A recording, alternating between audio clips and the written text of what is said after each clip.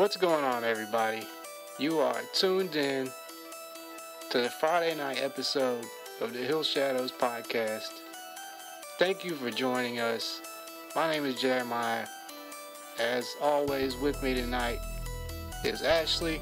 Would you like to say hi to everybody? Hey. Hope everybody's doing alright this weekend.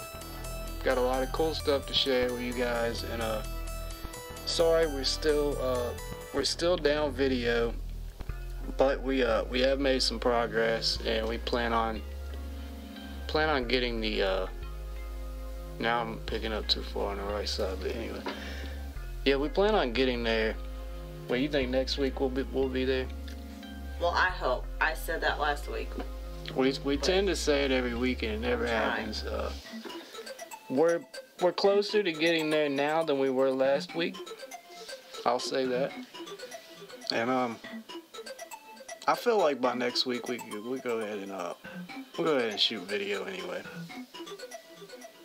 I mean, it wouldn't be much more than just putting the camera on a tripod, really, until we can get a spot for it. But we got some cool stuff we want to talk about tonight. And I'll also want to encourage you to hit the subscribe button if you're a fan of the strange, the supernatural, the paranormal. That's the kind of content we cover here. And I want to thank you to the people that hit the subscribe button this past week. We had a couple of comments, and actually I was a little bit enlightened as far as one of the topics go, because I did not know.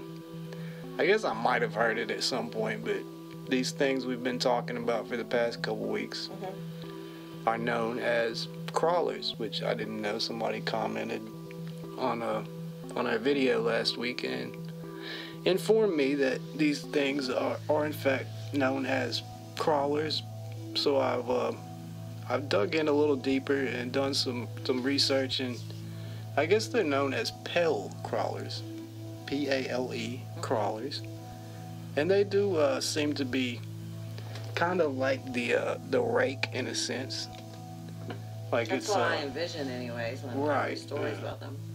Yeah, the stories we've covered the past couple weeks, it definitely sounds like a rake-like creature. And I know a lot of people are quick to dismiss the whole rake thing because it came from like a creepypasta or something. Is that where it originated? I believe so, but that and the fact that there happens to be these other things that fit the description, you know, that's I feel like it's just a coincidence probably. And you know, just because somebody made up something called a rake doesn't mean that there's not something already out there that exists that fits the description, right? Sure. So anyway, I've done a little research on crawlers, and I looked a little bit all over the web, and as usual, I find the bulk of my information on Reddit. Now, there's just a lot of great stuff on Reddit, and especially when it comes to this type of content, like paranormal, cryptids, that type of thing. But hopefully I can shed a little light on them, and I don't know how reliable this information is in front of me, but you know, we can only listen to other people's accounts and try to piece things together down the road. And you have some stuff you want to go over tonight, right? About moon-eyed people, correct? I did a little bit of research. There's not a lot about them. Not honestly. a lot about moon-eyed people. I still think it's a... But it's a fascinating topic. It is. It's something we haven't covered before tonight, and just get comfortable and come hang out with us for our 16th episode. This is the 16th one. It means we've been doing this for 4 months straight. I think we probably missed a couple here and there, but you know, that's a long stretch we've been doing it. So we've covered a lot of information, and we did actually shoot some video we're going to share with you guys too on a separate video. We went to the Kentucky River a couple of days ago, where we originally filmed the tree structure we have. And who knows what made it, but it's a pretty interesting tree structure, and it's a remote little location, and I'll definitely get that uploaded. But let's talk about these crawlers. So I got this from a Reddit post under the heading "Dealing with Pale Crawlers, Wendigos, Skinwalkers." And I will link this in the description of the video too if you guys want to check it out. But it's posted by the user Archangel4444. So this was posted 6 months ago. If the following doesn't fit into your worldview, fine. Just don't bother telling me not to post about it. If it serves you good, if not, so be it. Just be aware of the swarm of naysayers that will come to make you look the other way and ignore this. I have certainly embarrassed myself in previous posts because of this. Well, so be it. If I unjustly argue with you, sorry. I do commit mistakes. If you think I'm an idiot, fine.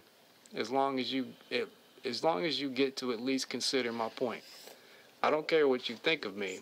There is a lot of noise around this kind of topic, and people try to censor it. Confusion is sometimes inevitable. Anyway, this is meant for those looking for help.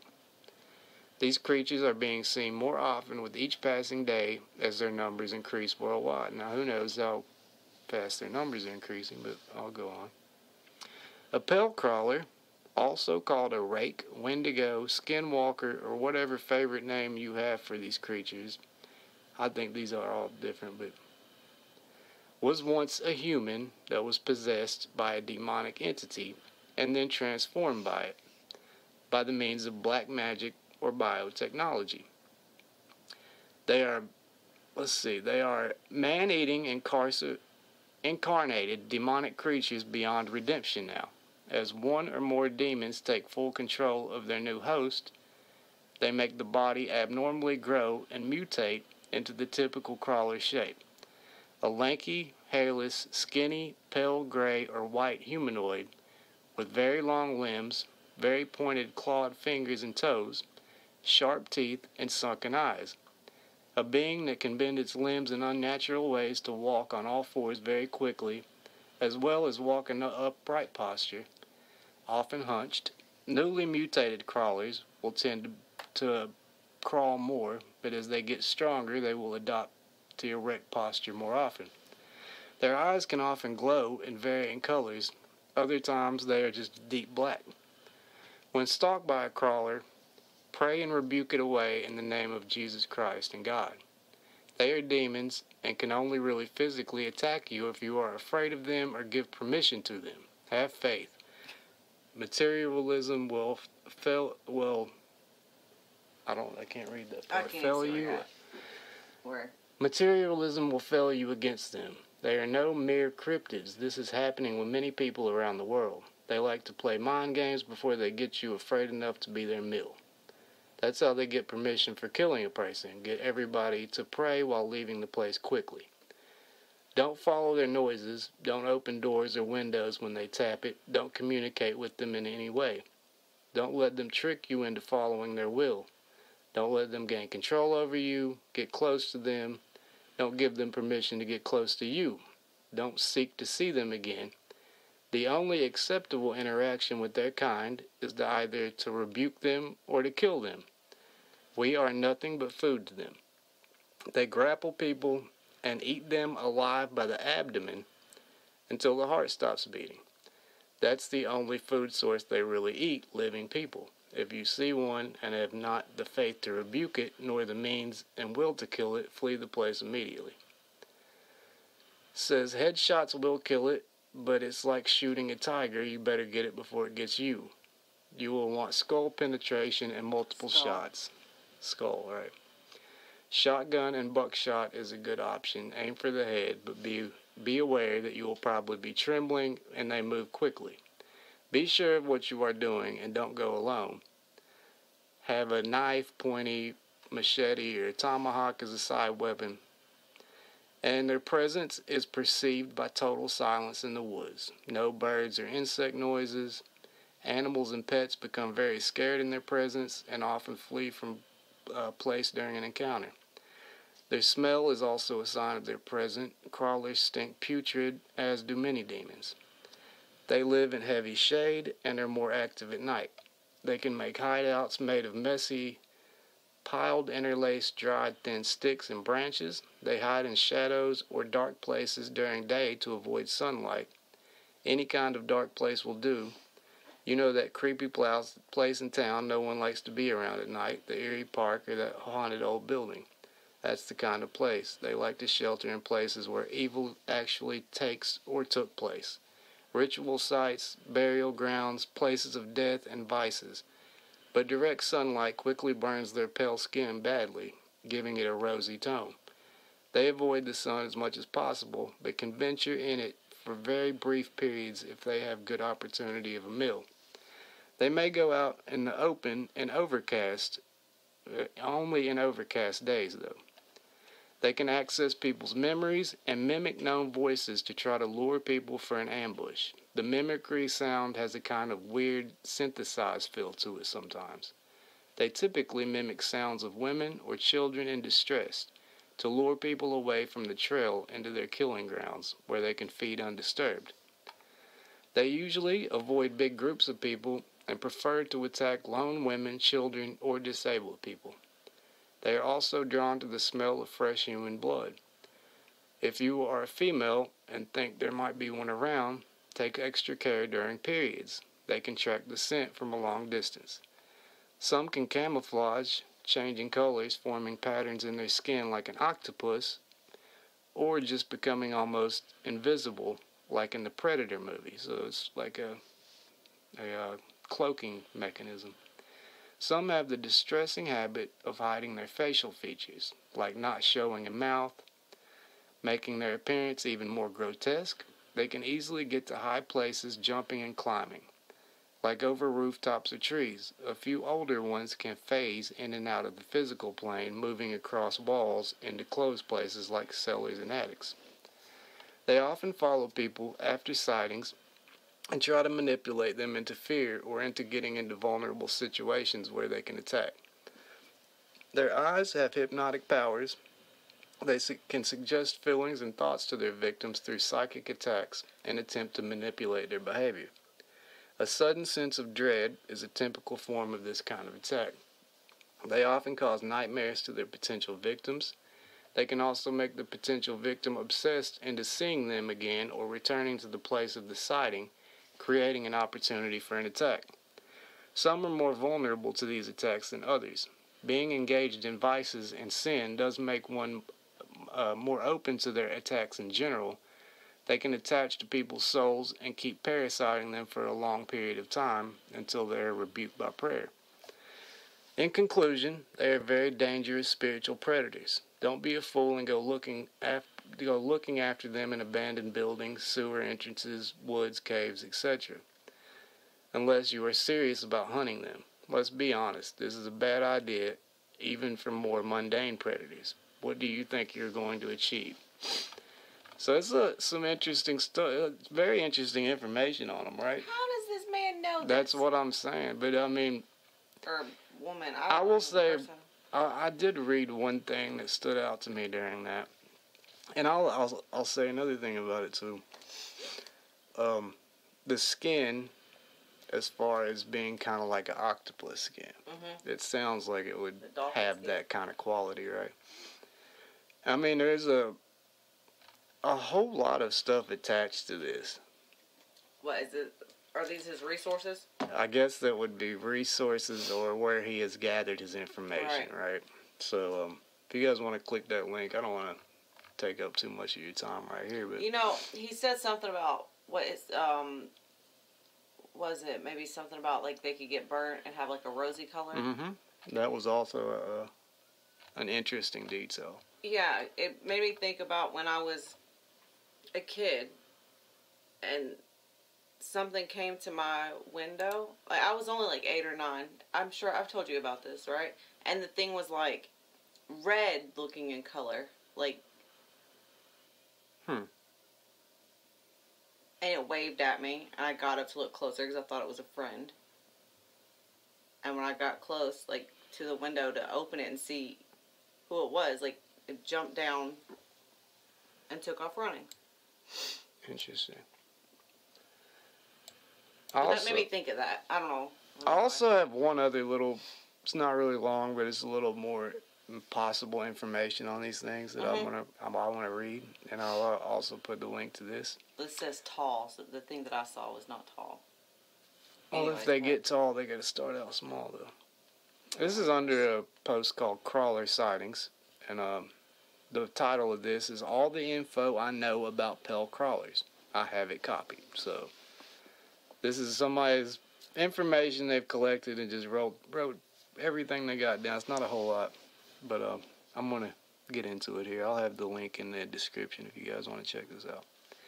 The pale crawler is a tall, pale humanoid creature that stands 5 to 9 feet tall. They are very skinny, pale, slender.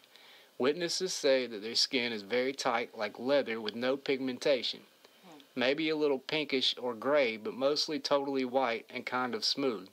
You can even see their bones, and it's so pale that it reflects moonlight. Their forearms are longer than their upper arms.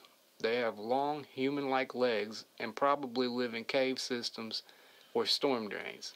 They have long, thin fingers and claws.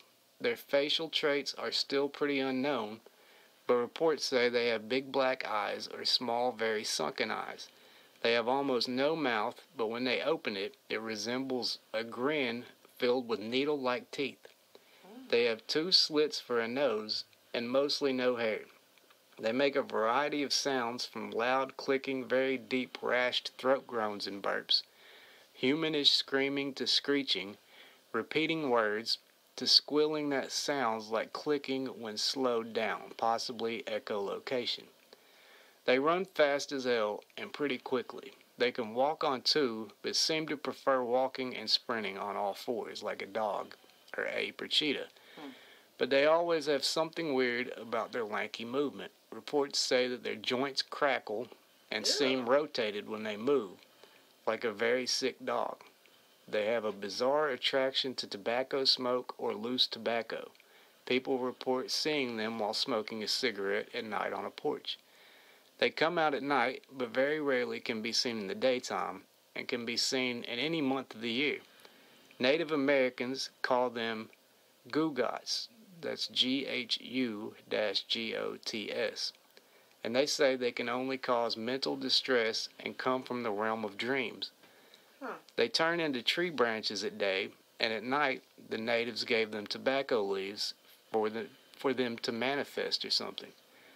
There are sightings mostly from U.S., and they got a list of states, Ohio, Illinois, Wisconsin, New York, Detroit, Florida, Utah, Texas, Massachusetts, and also Canada, Poland, Indonesia, Australia, and a lot of sightings from Russia. All of the information makes up for a possible, commonly seen cryptid. They are seen locally and are as dangerous as a very observative animal that seems to scare and follow you and want to hurt you. If you don't act dangerous or suspicious, there are almost no reported attacks. The only attacks were on poultry. They seem to eat rotten corpses or roadkill of almost any animal. They seem to be scary or very suspicious, maybe even supernatural. The first signs of a crawler sighting is the feeling of dread or being stalked or watched. Weird sounds and very fast running all around you, but never to be seen. When these moments happen, there is a very strange silence, like the forest knows something is not right. The Pukwudgies theory explains their supernatural traits and why people see tall, skinny creatures at night in a dream or as an hallucination when they were children. Pretty freaky. All you have to remember is that they may stalk you and will observe, but will not attack if you don't act suspicious. If you run away, they will start chasing you. So treat them as a very observative and curious, but still freaky and a little violent, big wild animal. So there you have it. I've obtained some information on these cryptids, and if you guys have any further information or may know some more about these things, please do comment and let us know, because a lot of times, we learn from each other as we are researching these things. So, Yeah, it was not. I'd heard the term crawler before. I think I was thinking about like the Fresno crawler, night crawlers, right? Yeah. Those are quite interesting too. They're very interesting. I would like to cover those one night as well. You know, there are actually some, like petroglyphs that resemble those type beings. Yeah, the Fresno crawlers are.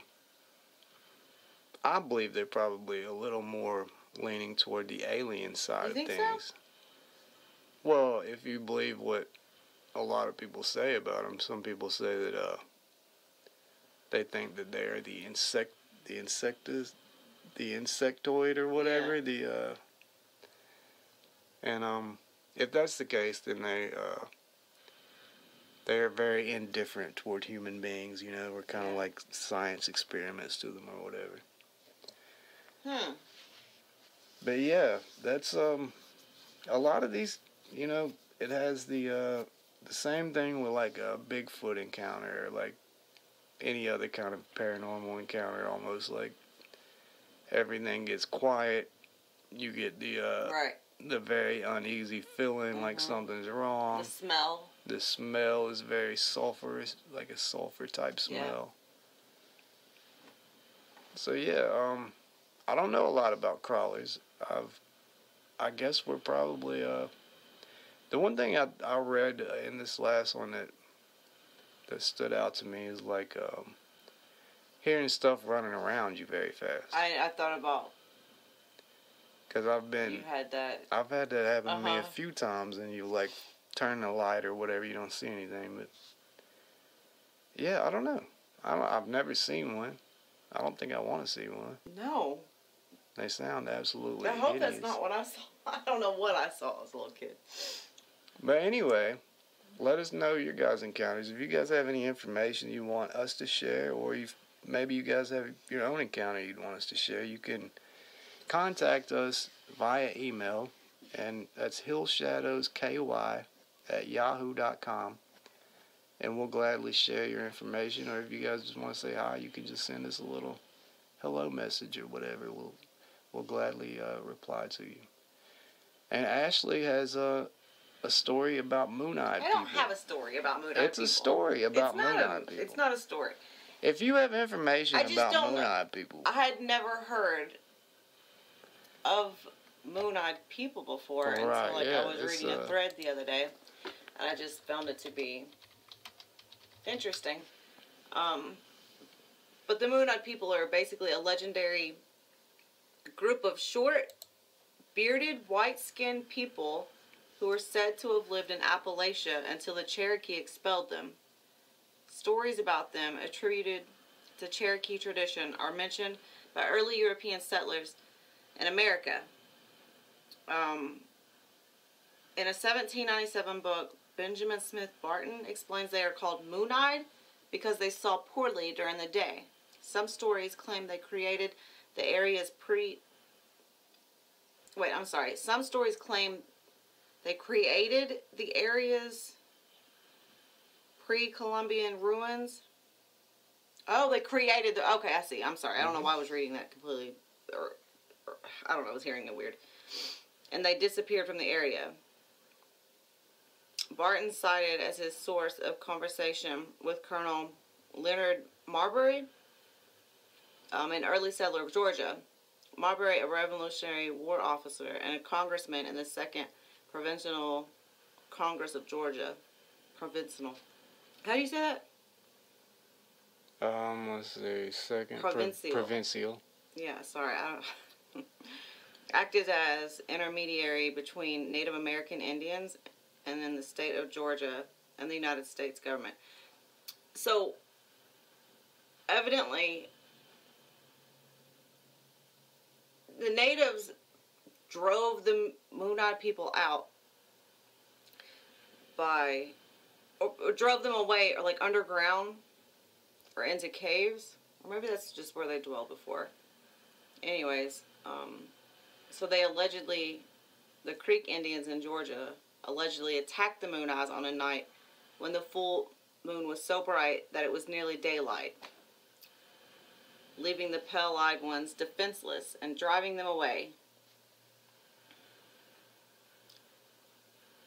Possibly into Tennessee.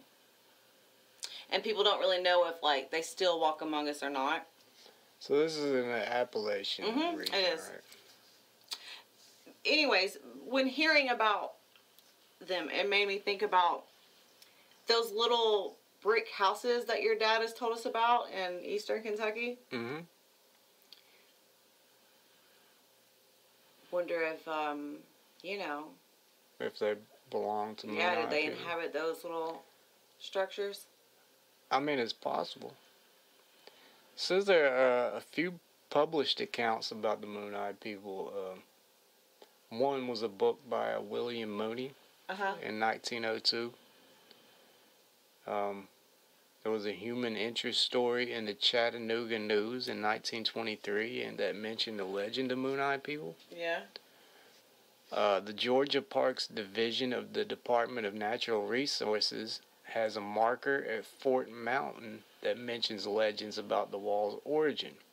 Of the Moon-Eyed people, the plaque says these people are said to have been unable to see during certain phases of the moon. Oh. During one of these phases, the Creek people annihilated the race. Some believe the Moon-Eyed people built the fortifications on this mountain. It says today there are differing published opinions about the Moon-Eyed people as to whether they were real people of prehistoric times or mythical people from folklore. Whether moon-eyed means they had eyes like moons or were called moon-eyed because they could see better at night. Whether they are indigenous peoples or of European origin. So yeah, it's very limited information on these things. I thought it was pretty fascinating that I had never heard of these things. I couldn't find much about them, though. I just think it's interesting. I mean, they did them kind of dirty, though. Yeah. Yeah, attack them while they was blind. They didn't seem like they were bad people or anything. Right, I'm not hearing anything bad about them. I didn't hear anything bad at all. They just attacked them. I don't know. That's weird. What was the story you had mentioned to me? About what? It sounded like one of them crawler things. What was that called? Huh?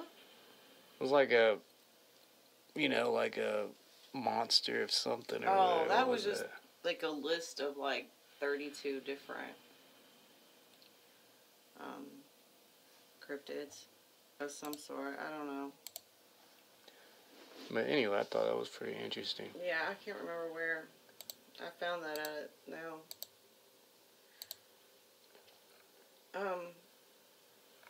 Hold on a minute. I'm trying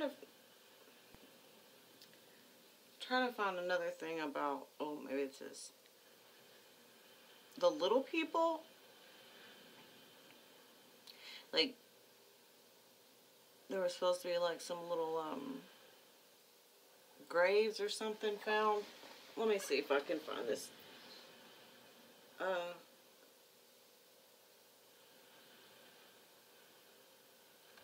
Hairy-faced dwarfs. Now, there's also the ancient Moon-Eyed people of North Carolina, which is a statue, right? Yeah, that's where they originally were at. In Murphy, North Carolina. Yeah, and some believe they were pushed away towards Tennessee.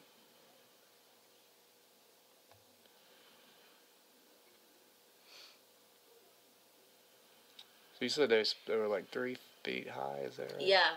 The only thing you can really find about them are the little statue things that were carved out of them. Like their little flat faces. They're pretty interesting. I'll put some... and round bodies. I'll definitely paste some... add some pictures to the video here for you guys to see. Let me read to you about these little people, okay? Which I think this is quite interesting, too, because it says they build houses in the rock structures under trees. Which that's like fairy sounding. But this was on... It was called The Little People, Mystical Dwarfs of the Mountain by... Oh, geez. I don't even know how to say this. Well, it's on eaglesrestpark.org. Folklore of the Land. The folklore and legends of many Native American tribes and indigenous people from other countries include the stories of the Little People. The Little People live in the woods and are often thought to be hairy-faced dwarfs. Some are no higher than your knee, others are smaller. They build houses in the rock structures under trees, along streams, and sometimes in the trees. They hide from anyone coming into the forest. In the legends of the old countries, they are called fairies, brownies, gnomes, goblins, leprechauns, and pixies, to name just a few. Each Native American tribe has their own name for them. It says, do these little people exist? There is little evidence that they do exist. In the 1830s, in Ohio, a graveyard was unearthed which contained the skeletons belonging to a pygmy race.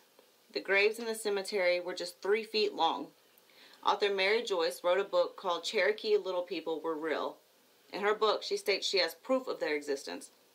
Her book presents some of the information uncovered during the construction of the campus of Western Carolina University in the 1930s.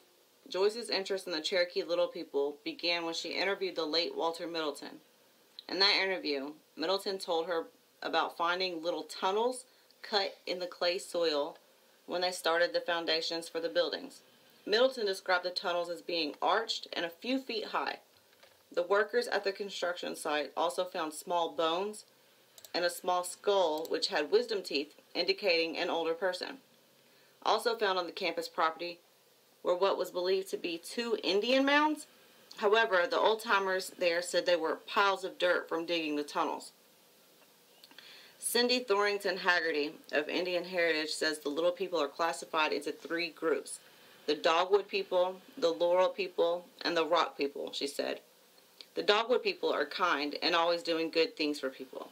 The Laurel people are the ones always playing tricks and are mischievous. And the Rock people are mean and should be avoided. Lula Owl, Cherokee elder, told us about growing up on the Qualla boundary of the eastern band of the Cherokee Indians in Cherokee, North Carolina. She said when she and her mother would go into the forest to gather chestnuts, berries, and greens, her mother would always caution her to watch for the little people, because the mean ones might do something bad to them. Lula said, "I never seen no little people," but she minded her mother and kept a keen eye as she gathered in the forest. Fellow researcher Lamar Marshall was hiking some Cherokee trails in the forest one day using his handheld GPS. He said all of a sudden he felt like he was tripped, and down he went into a small creek. When he got up, he searched diligently for his GPS, and he never found it. He said the little people took it. Some tribes believe that in order to keep the little people happy, one should leave a gift for the little people before entering the forest. Jerry Wolf, elder of the eastern band of the Cherokees, told us it was important to sprinkle tobacco on the ground before entering the forest as payment to enter. Legend says that the little people like music, and especially drumming, singing, and dancing. The Cherokee legend says sometimes their drums are heard in lonely places in the mountains, but it's not safe to follow it, for they do not like to be disturbed at home. They'll throw a spell over the stranger so that he is bewildered and loses his way. And even if he finally gets back to the settlement, he will be like one dazed forever after. The legend goes on to say, if you find something in the forest, such as a knife or trinket, you must ask the little people if you can have it. If you don't, they may throw stones at you on your way home. Wow, that's cool. Yeah. But on top of the mountain, on Oglethorpe Mountain, is Eagles Rest Park. And it has many rock structures and small places where the little people may live. That also reminds me of the Pukwudgie, right? Yeah. There's like nothing on here about Pukwudgies, but this little amount, which is pretty much, sounds like they could be the same thing. It says Pukwudgies can appear and disappear at will, shapeshift, of which the most common form is a creature that looks like a porcupine from the back and a half troll, half human from the front and walks upright. Lure people to their deaths, use magic, launch poison arrows, and create fire.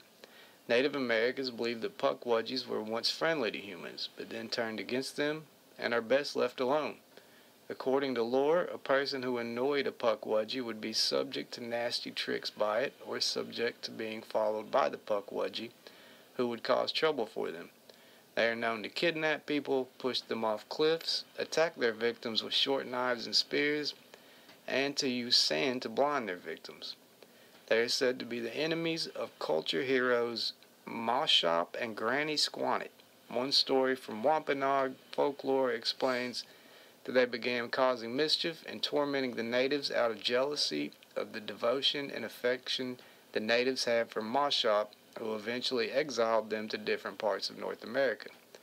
The Pukwudgies have since been hostile to humans and took revenge by killing Moshop's 5 sons.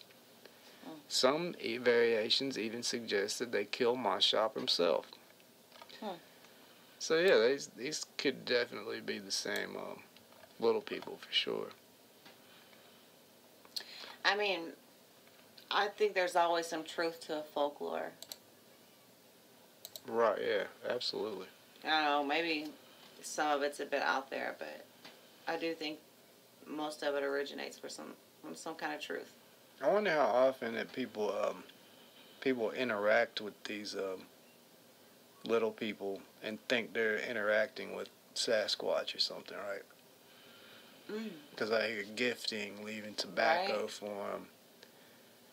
And I mean, the thing about something being only 3 foot tall is it's definitely going to have much easier time hiding than something being, 8 to 10 foot tall. That definitely adds some mystery to the whole thing. Yeah.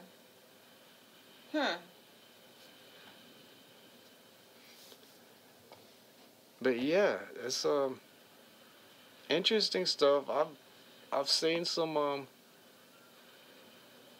it's just so hard to tell if you've seen anything that's only that tall, right?